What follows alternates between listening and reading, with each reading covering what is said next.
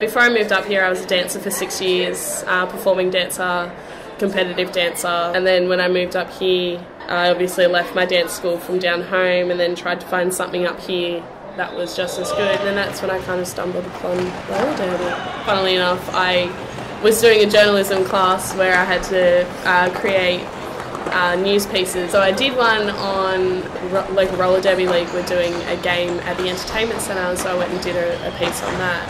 And then from there, the girl pulled me over and was like, "Do you want to get involved?" And I was like, "Yeah, like this looks like really good fun. Like it's, you know, really high energy and hard fitness, and you know that same kind of strength and fitness that I used to find in dance, I could also relate to in roller derby." When I was younger, I always had rollerblades, so it was always the inline skates, and yeah, the way you've got to balance, on quads is very different to the way you balance on blades. It was interesting, but I pushed through it, and it was something that I really wanted to do because it was something that, you know, helped me bring my fitness back up and stop me feeling lethargic, and it was something to do, you know, when I was frustrated with everything else. I think the concept of your alter ego, I suppose you could call it, or your derby girl, is really cool. Like it allows people to kind of step out of their norms and step out of their comfort zones. My friend from Sydney actually came up with Dolly Ripper Parton, and I was like, yeah, that's it.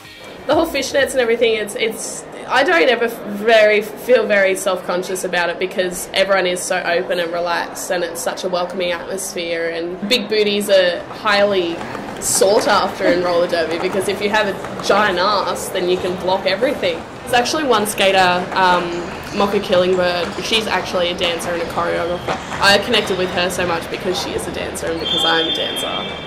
And there's things that she's taught me in a dance sense that I can apply to roller. Like if I'm not getting something at training, she'll pull me aside and be like, "Look, it's like this." Like with crab skating, she's like, "It's like when you turn out in first position, you go down in deep plie." And I'm like, "Oh, okay, that makes more sense." Oh, my parents love it. My mum always been supportive of absolutely everything that I've ever done, but she's so excited for when I get like my debut bout.